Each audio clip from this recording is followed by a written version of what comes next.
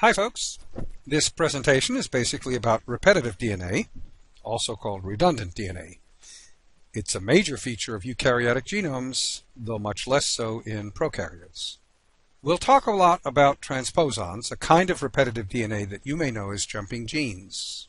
Repetitive DNA sequences, especially transposons, were once called junk DNA because they seemed to serve no genetic or physiological function, and transposons were also once called selfish DNA because their replication seemed to have no biological purpose other than their own spread and self-perpetuation.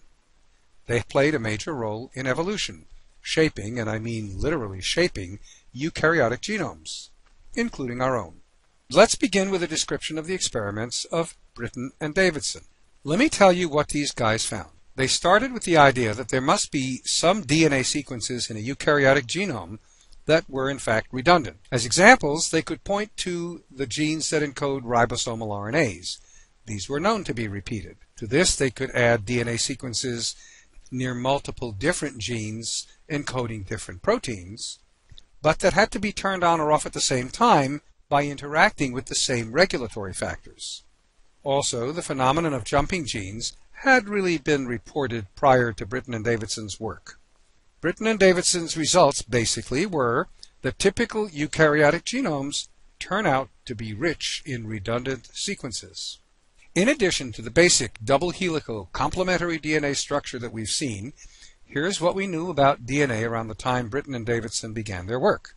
Cesium chloride density gradient centrifugation separates eukaryotic DNA fragments into a main band of typical DNA density and a smaller satellite band of greater or lesser density depending on species.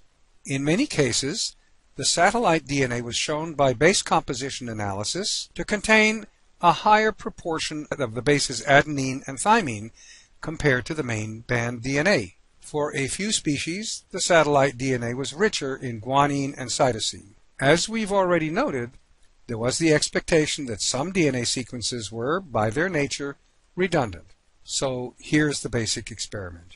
DNA is fragile and shears naturally during extraction, but high molecular weight extracts could be made to shear to more uniform size fragments, say 10 kilobase pair fragments like those illustrated here. The expedient is really very simple. You take the high molecular weight DNA that you've extracted and you force it under constant pressure through a fine gauge needle at the end of a syringe, and that will shear the DNA down to pretty much uniform lengths. The sheared fragments were then heated to 100 degrees Celsius to break the hydrogen bonds and separate or denature the DNA strands. Then the mixture was cooled to 60 degrees to allow separated strands to find and reanneal to their complements. This curve shows the rate of the formation or reformation of double-stranded DNA fragments at 60 degrees when this experiment was done with rat DNA extracts. Time on the x-axis is in log units, so that data actually taken over days or even weeks could fit on this graph. The data is multiphasic, as if there were three classes of rat DNA based on how rapidly each class could reform double strands after they'd been denatured. Let's talk about what these classes or groups of DNA could be. Imagine in a tube full of rat DNA fragments that 15 to 20% of the DNA in the tube consists of many copies of the same sequence. About 25 to 40% of the DNA consists of sequences that are repeated but less so than the fastest annealing fraction, that is to say, the moderately redundant or repetitive sequences. The remaining DNA, a much smaller percentage overall, taking the longest time to find their complements, must then be sequences that are unique or repeated only a few times in the genome, and therefore they anneal or renature much later. In fact, we can think of a tube full of eukaryotic DNA fragments as consisting of a pretty high concentration of highly repeated sequences that find each other and reanneal pretty quickly, followed by a large fraction of moderately repeated DNA, and a very small, relatively speaking, small fraction or small concentration of unique sequence DNA or nearly unique sequence DNA. The bottom line here, repeated DNA sequences are indeed a large proportion of the eukaryotic genome. The curve shown here is the reassociation kinetics of extracted fragmented bacterial DNA. The curve consists only of one class of DNA. But is this class repetitious DNA?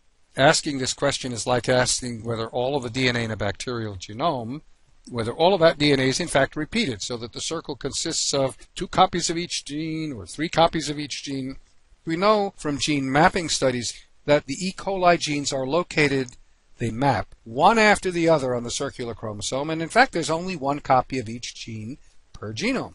So what this curve is really telling us is that prokaryotic DNA has few, if any, repeated sequence DNA fragments. That shouldn't be surprising, since the prokaryotic genome is pretty small, containing not much more DNA than is actually needed to encode the genes required for survival. Here's the evidence. I meant to ask this as a question, but I've already given you the answer. That's okay.